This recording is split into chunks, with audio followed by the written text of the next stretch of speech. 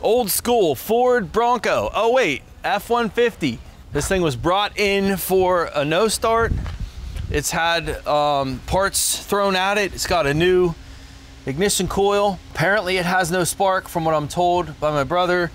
It also has a new ignition module put in and just laying here, which I don't think is good. I think those need to be grounded.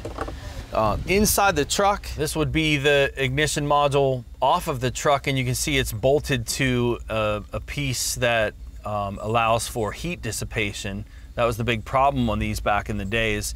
Being mounted on the distributor, they'd fail from heat. So when they remote mounted them, that fixed that problem. I don't know if that needs to be grounded on the back side to function. It certainly needs to be grounded and put there for heat distribution, but I'm just turning the key on, making sure I'm in park. Hesitate to set a parking brake on an older car, but let's turn the radio off. Come out here. I just know these systems very, very well from working on hundreds and hundreds of them back in the day. And I have this little remote that I can hook up to this starter S post. Right, you go to here with that, and then just go to battery positive with that, and then come stand over here to the side in case I don't want to run you over, in case it's not really in park. We'll just slam it into the back of my truck, but when I hit this, I can crank it. That's so cool. So that way you don't have to crank it for me, and I can do all my checks out here. Dude, that's super That's cool. just the starter solenoid on a Ford. So any access you can get to those that had that, you can do this. And I have the key on, which allows me to have spark.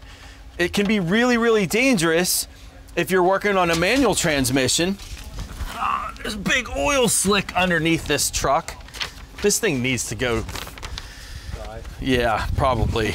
But anyway, there's safety issues involved when you do this. You need to make sure you're in park. You need to make sure, you know, park and brake set, and that if it's a manual transmission, you might never want to do this remote start cranking. But this is going to allow me to let Caleb be cameraman and leave my brother alone and do the checks that I want to do. And I'm going to start with just going right to the coil,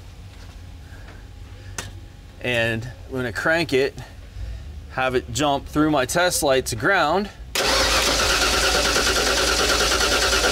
No spark whatsoever. Standard practice that even applies on today's coil unplugged systems is the next check I'm going to do, which is looking for coil control. In this case, test light is lit on that wire. Test light is lit on that wire, which it should be on both. I am assuming the pink wire is my coil positive, and this brownish wire, maybe tan wire, is coil negative. I'm gonna crank it and watch for a flicker in the test light. Pretty steady on that one. Come over here, do this one. Identical. So here's the thing. When you see identical test light patterns, if you want to call it, on coil positive and coil negative, that means there's no control. And so if there's no control, why would you put an ignition coil in it? That test alone that I just showed you says don't put a coil in it. There's no control. And yet there's a new coil. How hard was that with a test light? There is a variable to this test where you can have no test light control, no flicker, and it's from a shorted coil. And I have those case studies. If you're looking for that information, that would be in my chapter 22 playlist on ScannerDanner Premium, and in my classes where I talk about coil negative control and using a test light. I also have some videos right here on YouTube that cover the same, and it would be in my chapter 22 playlist right here on YouTube. So I'm not seeing control there. That coil being new, the chances of it being shorted are slim to none. What we do next is we move to the module, which controls the coil, and do a couple checks there. The next step I want to do, I don't know if this needs to be grounded. I feel like that it does. It doesn't show me a ground, an external ground. This ground would be a ground between the distributor. It may actually get a ground through the housing here. So it might not need to be grounded. We'll check that first, and then make sure that we have power there on the third one up from the bottom. I think this is in order. I know the top one's the PIP, so that should be correct. And then we're gonna do a check on this. We're gonna use the test light for all of it. The key is still on. My test light would light here if that needed a ground. The other thing is I'll hold it there, take my ignition, crank it. Yeah, all right. So if that needed a ground, that would have actually lit my test light, because there is no ground with it not being bolted up. Not the case. It grounds over at the distributor is what that test tells me. The pink and green, this should be a power feed to the module, and we want to maintain that while I'm cranking. And that's good. And then the PIP signal, I really need a voltmeter for this, or a meter, but we should be able to trigger this module to fire that coil off the PIP wire, which is, what color is that? It's like gray something, gray with an orange. Yeah, so this is my PIP wire, this guy. That's not gonna light my test light because that's a low voltage signal, but we can check it anyway. You're gonna crank it, nothing there. If this module's good, I should be able to make this coil fire with my test light. Let me get a spark tester installed. Is that the one you removed the glass? Yeah, so it wouldn't give us a glare.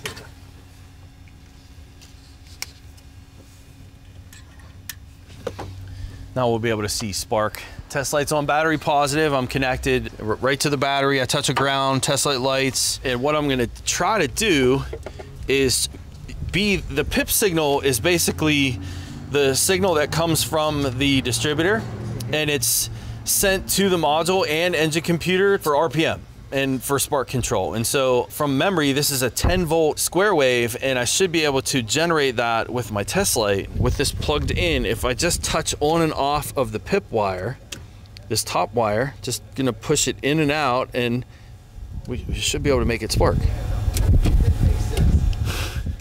Did you hear the fuel pump run? I did. You hear the fuel pump relay turn on? Yeah. And then I heard a spark too.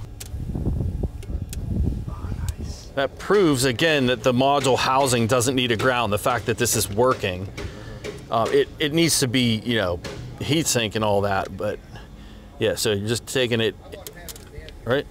I'm just creating a square wave. So where we are right now, if you're old school, you're gonna put a pickup in the distributor in this. This being remotely mounted helps in the troubleshooting of the two, because on the distributor mounted ones, you can't ever really see the pickup signal from the outside. It's because it's inside of the distributor. But with this design, we can. So we should go a little bit further. Understanding circuit design, pull up, pull down circuitry, that this is a Hall effect signal, and generating that Hall effect signal myself with just using a test light and a little common knowledge. And I'm pretty confident, 99% sure at this point, that this needs a distributor pickup. It never needed the module, it never needed the coil. And the nice thing too about what I'm talking about here is all of this technology, all of this thought process that you use here applies directly to today's cars. It's a Hall effect. Hall effect circuits are either pull up or pull down.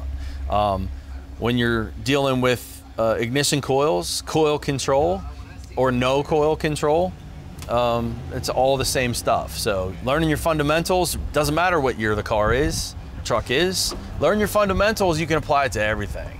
All right, so I broke out the lab scope because I can't really show you the Hall effect signals, the distributor pickup, for lack of a better term. Without the lab scope, I can't really show it to you. So I just first want to get a voltage reading of the PIP wire. Remember, my key's still on. Yeah, it's fixed at 0. And then I'll just kind of show you guys the same check. You'll see the square wave I'm generating on the PIP wire, right? Making it spark each time. Cool stuff. The other thing is when I crank this, this is the one we should have a square wave on it. And I believe from memory, it's a 0 to 10 volt square wave. So I'm gonna crank it over.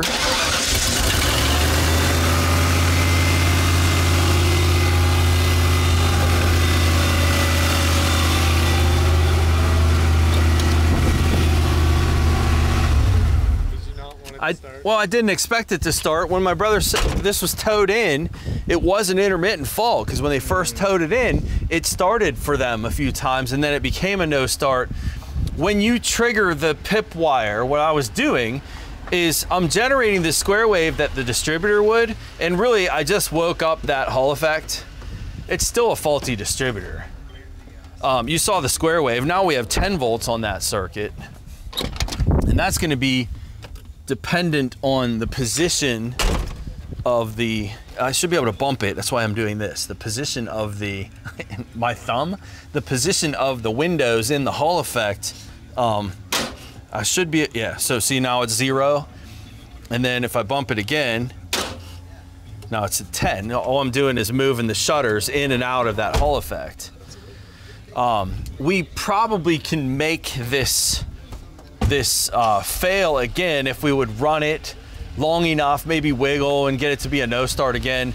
It's kind of nice for us now that it runs, because now we don't have to wait for a part and we're done. Just put a distributor pickup in it and be done with it. That's what this needs.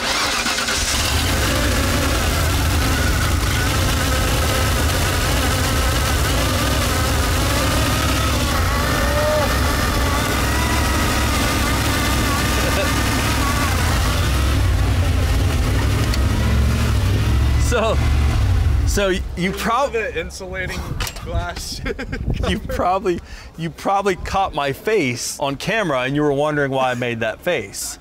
That's why I made that face, because I looked over and I realized, oh wait, that's arcing like crazy. That's why it's running so poorly. So let's take my spark tester off now and connect that back up. Let me start it back up. We're just gonna tell Danner to put a distributor pickup in this. Oh. I can't crank it from here because I have my solenoid wire off.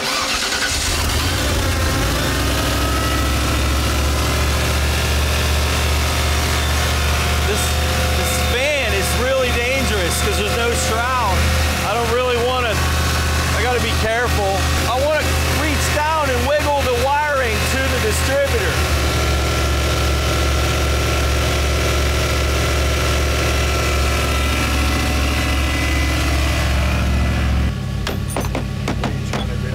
Beat on it.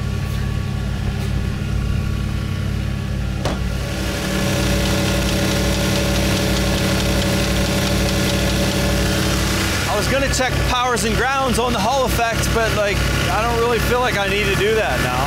I mean, once I triggered the PIP circuit, it made it spark, it was enough to wake that Hall effect back up. A Hall effect is not just a simple device. It has electronics inside of it. Just to show it, let me get this out of the way.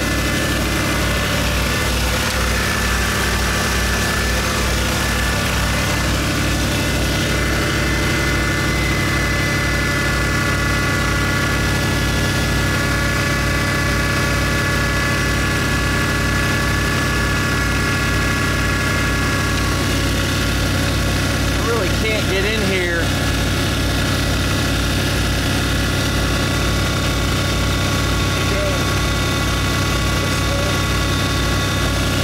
Put my hands in there. I'm not doing it. I need to go from the front side, but I don't like that fan.